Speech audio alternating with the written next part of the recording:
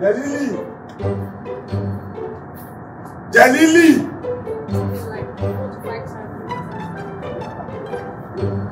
So, you tell me that he's not hearing you calling his name like this. Jelili! Jelili!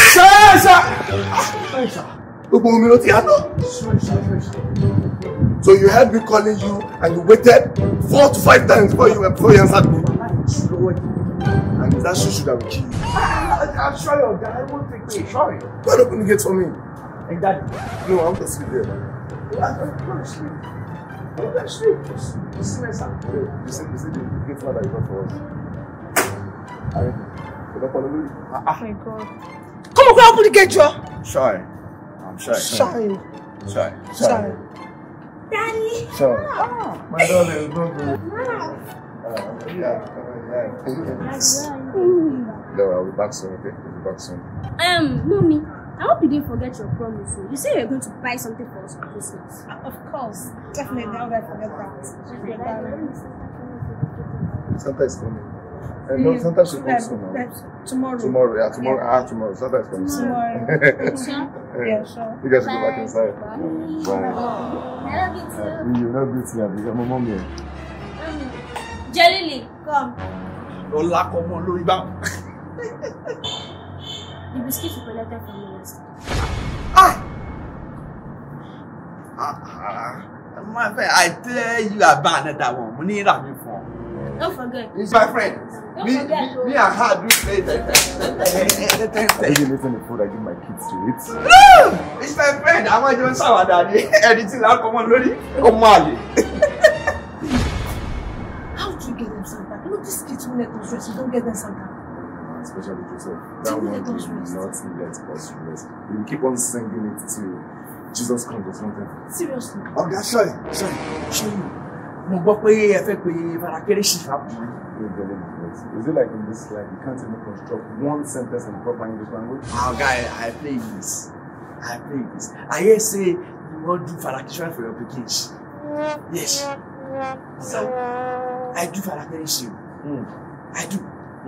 Yes. I think my kids will know it's you? Now my poor guy. Lie, no. Me, I wear some red clothes. I do uniform.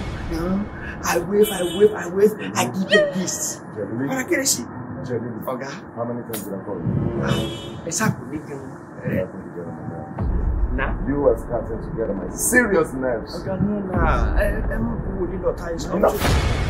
Before you come in now, I'm going to send you a particular address, the Santa Company's address. Okay? You go there, ask for their, what was it called now? I think the receptionist's name. Suto, yeah. So you ask for the receptionist's name. Okay. Okay, smush my English is too much. Fast my hair, cash. You go to the address I'm going to send to your phone right now. Oh, Jabe. Ask for their receptionist's name. Jumoke. That is her name. Okay, Robo. I will also send 100,000 naira to your salary account. Yes, that will be the money you will pay Jumoke so that we can get a Santa Claus for my kids. 100,000 tomorrow.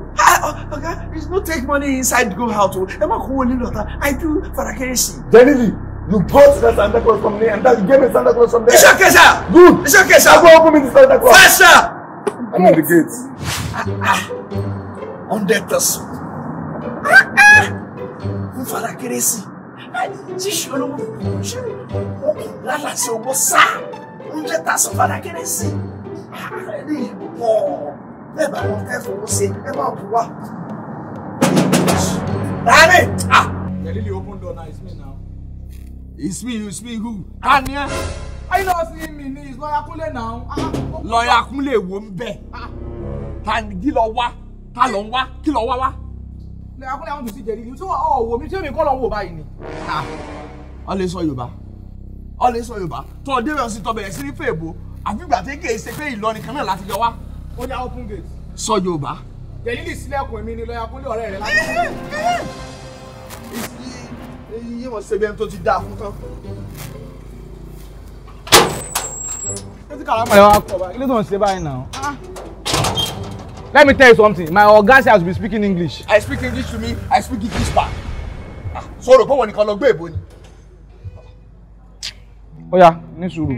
What I come for is that, please, you know that salary is something. Travel jolo. So please, I'm begging you, follow on Babio. I need that. Kò sí gàrí. Oní gàrí nígbà tó gbé àpò gàrí wọlé lánàá. A ní gàrí. Kí ló dé ìwọ lọ ní gàrí ni? Tó gbàpò gàrí kan wọlé lánàá. Wọ́n lè gbàpò mẹ́jọ lẹ́ẹ̀kan náà kọ̀ọ̀kan. Kò sí gàrí. Máa lọ. Ó dà múlò àpèsè ìságolo kan mo fọ́lọ́ màá bí kí n ṣe fi jẹun lọ́sàn-án. Mo ti fọ́ kùn. Ṣé ìpè náà ń bẹ lára rẹ̀? Ṣé tó ń tọ́nu mi báyìí? Ẹ wọ dáadáa. Ó ṣe bí ẹni ní bọ́dì. Ṣé tó gbà mí báyìí ni ó fún mi ń gàrí ó sì ń gbà mí. Ikú ọ̀dá dáadáa ni bàbá ṣe yín lórí bẹ́ẹ̀ tí wọ́n ṣe bí òkò nínú tó lórí yóò rí lọ. Wọ́n fẹ́ gbéṣẹ́ kan. Tọ́ọ̀lì owó gidi bẹ́ẹ̀. Iṣẹ́ ò lọ fẹ́ gbé fún mi, iṣẹ́ ò lè wọ́n ní lọ́wọ́ tó fẹ́ gbé fún mi. Oníṣẹ́ ló gbé fún ara ẹ lọ kó mi tó wà lójú kan. If you know you are not giving me gàrí mi ń lọ. Fara rẹ balẹ̀ mọ́ rí pọ́ ní bọ́dì ni. Ọ lè mọ́ lẹ́ńjìnì àmọ́ ní bọ́dì ìṣẹ́hùn. Wo ọ̀gá wọ́n fẹ́ kí fara kérésì wá kí àwọn ọmọ ní àyè. Ṣèbọn wọ́n sì lọ pé fara kérésì fún wọn sí. Special tí wọ́n fẹ́ kí àwọn fara kérésì kọ́ wá bá wọn mọ́nú lé wọ́n sì fún wọn lẹ́bùn. Wọ́n á fún mi ní owó bàǹdàbàǹdà. Mo wá wò pé kí n má kówó lé lọ́ta kí n kó òun fún ọ kí wọ́n múra bí fara kérésì. Ó dẹ̀ bá di di aago bíi 10 àárọ̀ ọ̀gá mi ó ti jáde wò ó kọ wálé ó sì ṣe fara kérésì fáwọn ọmọ fara kérésì fáwọn ó sì fún wọn lẹ́bùn. Ó fún mi lówó. Ìfọ̀n ní 20,000. 20,000. Èmi nìkan náà. So kó wà láì. Wàláì mo fọlọ́n. So kó wà láì tàláì. Wàláì mo fọlọ́n. Ó fún mi 20,000. 20,000. Èmi nìkan tán. Jelili mo mọ̀ kó nífẹ̀ẹ́ mi. Mo kó nífẹ̀ẹ́ mi báyìí. Ọ̀sẹ̀ bí fara kérésì o. Wọ́n wọ sọ wọn. Ó lè wá ara sọ. Ọ̀rọ̀ àánú 20,000 náà ni. Kódà kò sí wàhálà. Má lọ. Mo fẹ́ gbèsè fún ọ̀yà mo fẹ́ torí Ọlọ́run dákun.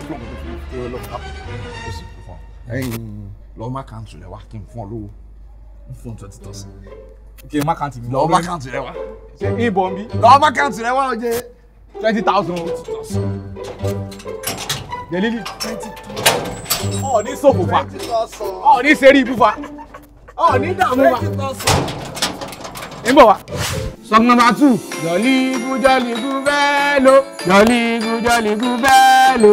Joligu joligu bello.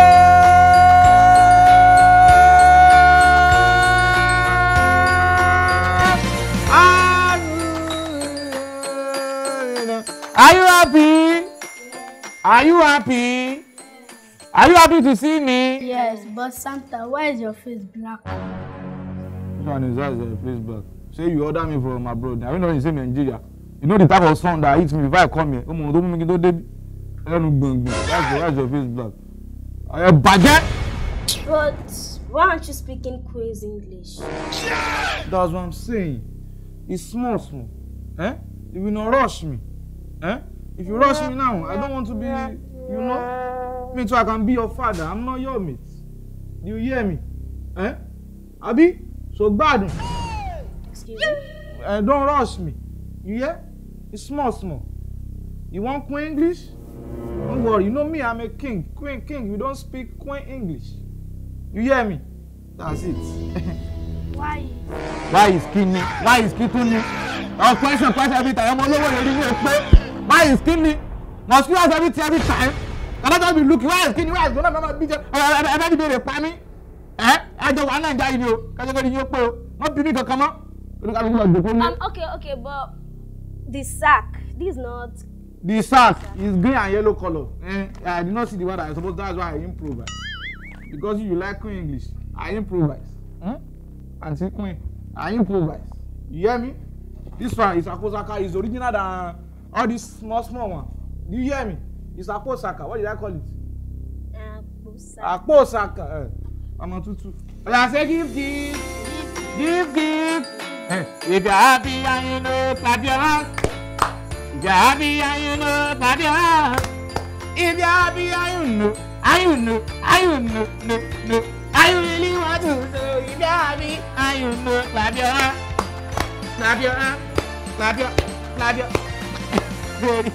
Everything, but I'm just playing with you. Yeah, I'm just playing with you. Oh yeah, say give. Oh yeah, close your eyes. You want to give you gifts. Oh yeah. Don't open your eyes, so you take. You two take. I want to give you two gifts. Because you all the jump. Correctly. You two take. Oh yeah, surprise! Open your eyes. Santa, what is this? What is this? You know you to eat this one. This is fufu. It's not fufu. It's fufu. Say fufu. Say fufu. Say fufu. Hey, that's fufu, and I give it to you. Pick on. I'm bad, Josie. Pick it. You Abayomi waste here. Oh yeah, it's time for soup. A big soup for you. Don't worry. Hey, listen, the last one. Only a thing about. All right.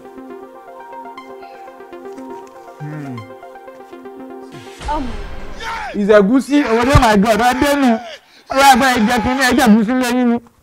This is a goosey or concussion. It's made. It's made. All the sorrow. It's made, and you eat it.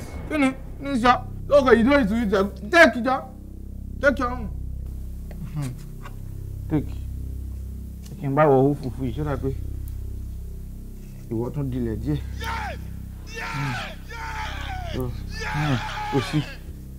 It's okay, it's small or big. I'm going to go juice. All the jam.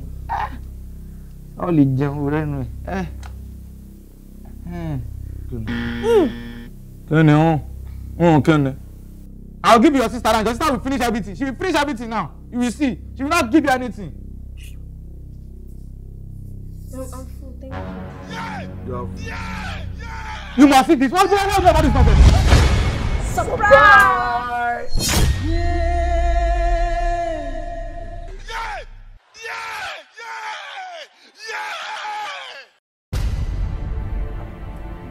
And what's this? What is happening here?